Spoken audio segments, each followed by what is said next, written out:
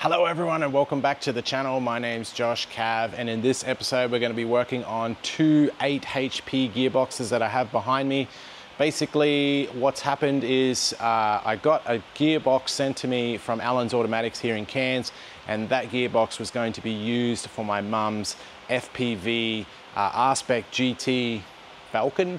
We're going to change it from manual to automatic box with a Turbo Lamik computer and also a Heltec computer working together to create awesome power and be able to do consistent drag racing.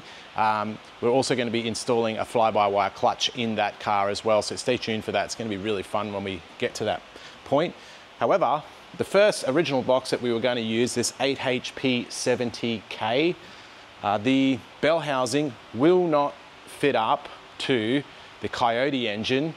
There is no basically adapter plate that you can buy off the shelf in order to fit this gearbox up to the Coyote motor. However, this one here, which is an 8 HP, it's from a Corvette, it's a Chevy pattern. Anyway, different bell housing, but this one will actually fit up to the Coyote motor with a adapter plate from 8Speed, I believe it's called. 8Speed is the website or business where we're buying the adapter plate from. Same place we bought the adapter plate for the 2JZ in order to adapt the 8 HP 70K box over here onto the engine that it's on now. So what I'm doing in this episode is basically, because we've got a second box to fit to the car, I actually have already modified this 8 HP in order to accept the Turbo Lamik computer. Now, in order for the Turbo Lamik computer to work, you have to take out the TUC computer, which is the TCU, Transmission Control Unit. Gotta get better with my acronyms.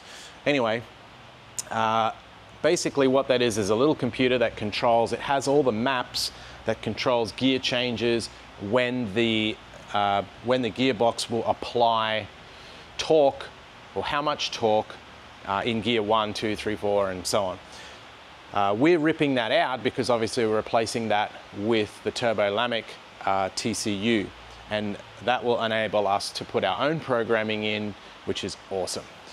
Anyway, so the job today is to, let's see if I can pull this stuff out of this box and move it over into this one without desoldering the unit that I've put on there. It's actually impossible to do because once the unit is soldered in, it's then encased in a resin, which pretty much I'd have to destroy it to get it out, which I'm not going to do.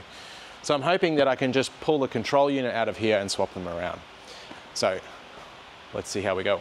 Let's go.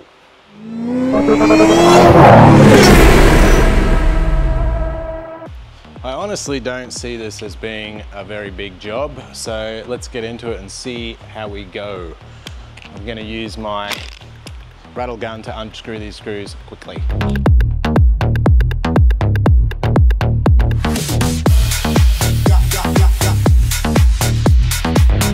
They're slightly bigger head. They're actually got a different size hex head on them.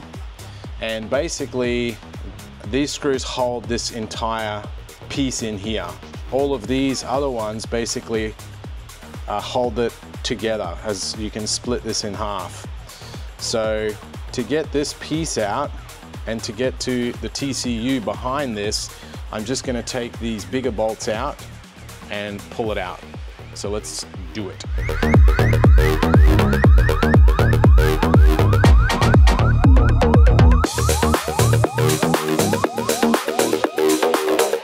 When pulling these apart, there's a little lug here which you undo and lift up, and this will allow the plug from underneath here to be able to be pulled in and this whole unit to be pulled out.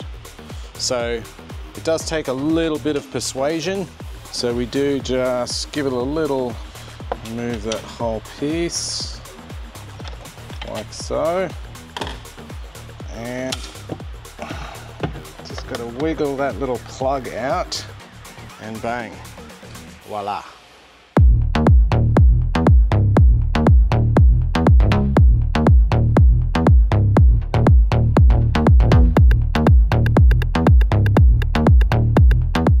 Okay guys, so there you have it.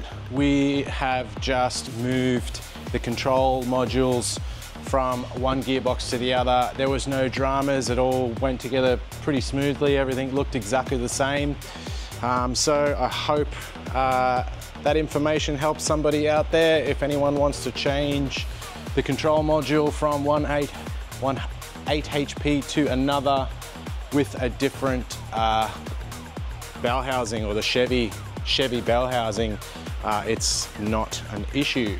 So guys, if you find this content helpful in any way, I know it's, I say this every time, please consider hitting that subscribe button. It really does help me out. It's what makes us, what enables us to be able to produce videos on YouTube is subscribers, building subscribers. It's free to do it, so I really would appreciate if you guys could hit that subscribe button and support me doing what I'm doing so that I can continue to make awesome videos and awesome content for you guys to watch. I hope you enjoyed that, guys. We'll see you for the next one. Take care.